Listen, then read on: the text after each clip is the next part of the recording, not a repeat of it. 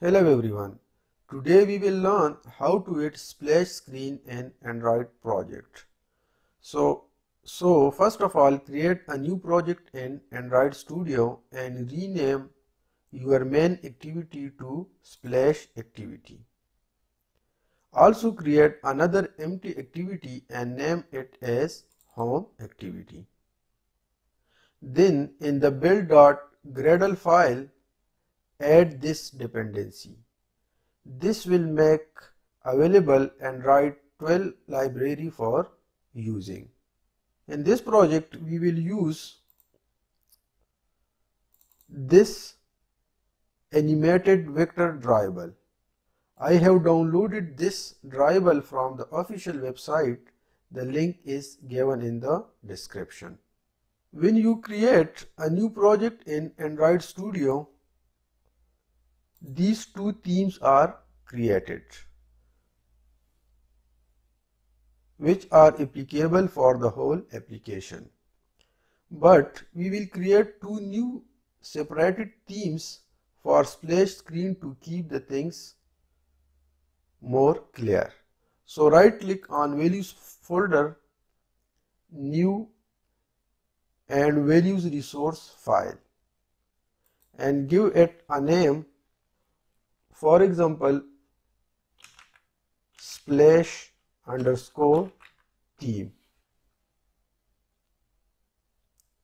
and click OK.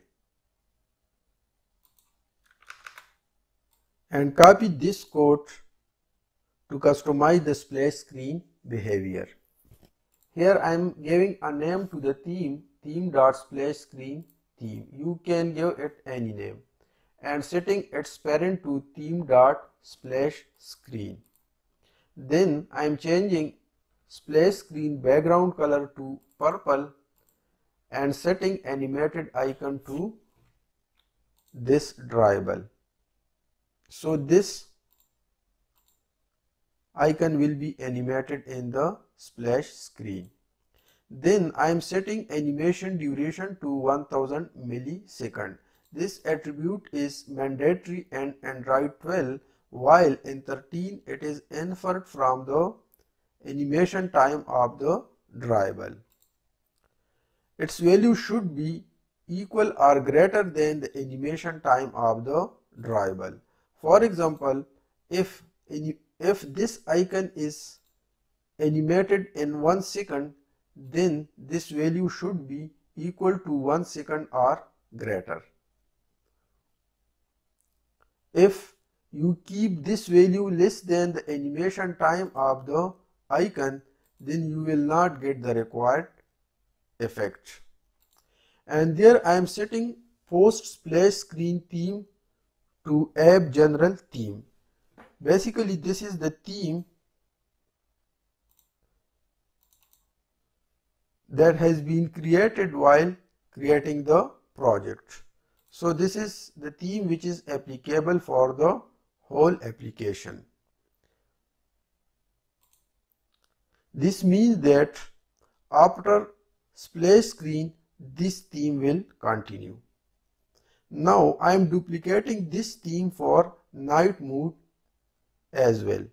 So right click on values folder again, go to new and values resource file and give it exactly the same name, splash underscore theme, and from here select night mode and click OK. Now copy this code and place it here. So we have created two themes, one for day and one for night mode for the splash activity. Now in the manifest file, I am applying this theme to splash activity. Now coming towards splash activity, here call install splash screen method before set content view. So this will add a splash screen to this activity.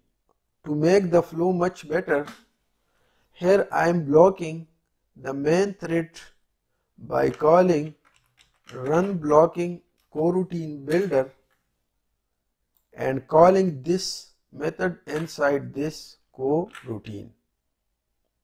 So this will block the main thread while the splash screen icon animation is executing. And after animation completion, here I am giving a delay of some time, for example 800 milliseconds. This will make the flow much better. Now coming towards the layout of splash activity, here you can see an image view and two text view. We will animate this image view from top to bottom while this text view from bottom to top. And in the splash activity, here we have created two animation, top animation and bottom animation.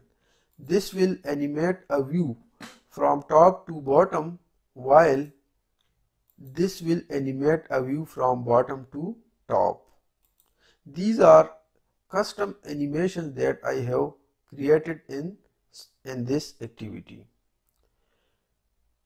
In this line, I am applying this animation to the image view, and here I am applying bottom animation to the text view.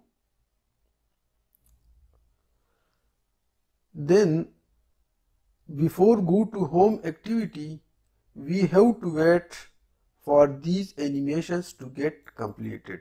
For that, I am creating a coroutine by using launch coroutine builder and calling delay function. In this much time, these animations will get completed.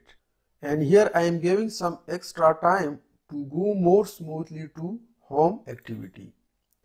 So our project is ready and I am going to run it. So the project has been run successfully. Let me show you the demo. This is the project that I have installed, so let's run it.